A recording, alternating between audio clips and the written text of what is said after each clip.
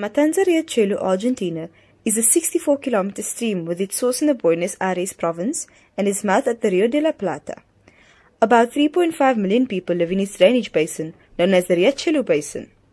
The Matanza-Riachuelo has four main tributaries.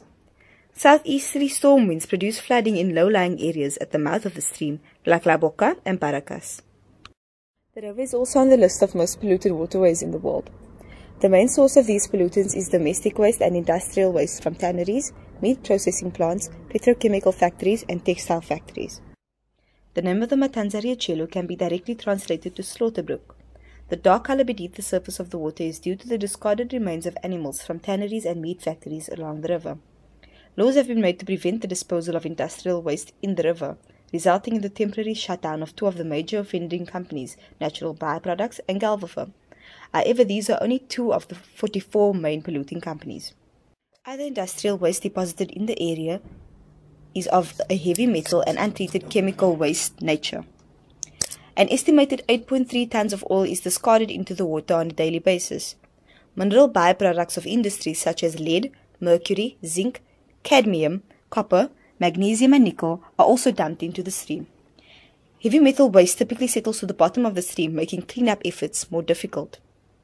Due to lack of knowledge and apathy, residents on the banks of the Matanza-Riachuelo contribute to the health and social issues the waterway gives them. Residents often dispose of deceased pets and household trash in the water. In the poverty-stricken neighborhoods alongside the Matanza, toilets or outhouses and pipes lead straight into the river. It is a vicious cycle in which no one benefits in the scheme of things. The pollution in the river decreases the quality of life of citizens in the area. Corpses are disposed of in the river with some regularity and discovered by residents and even children. The smell given off by the river is also close to unbearable.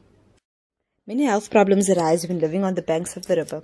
Respiratory health issues such as asthma and bronchitis are exacerbated by toxic gas bubbling up from the river. The river also causes new problems such as diarrhea and skin conditions when used for drinking and bathing, according to residents. This is still practiced despite the publicized fact that 80% of water samples taken from wells near the Matanza-Riachuelo river basin alone were deemed unsafe for drinking. The discarding of minerals by industry into the river affects the soil quality of surrounding farms.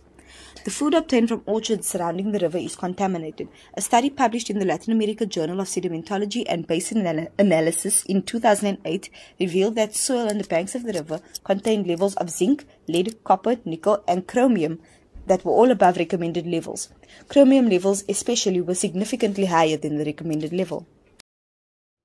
The effect that the pollution of the Matanza-Riachuelo has on the economy is huge. La Boca, situated at the mouth of the stream, used to serve as a port of entry for foreign commerce, but is now no longer used for that purpose. 25% of the country's gross domestic product depends on the economic activity that takes place in industry at the banks of the river.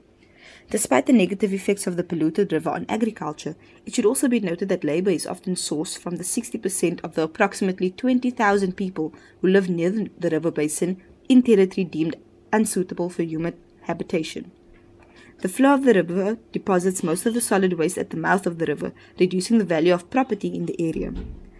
While other areas along the river become more upscale to attract tourists, the residents at the mouth of the river remain unhappy, poverty-stricken, and in poor health.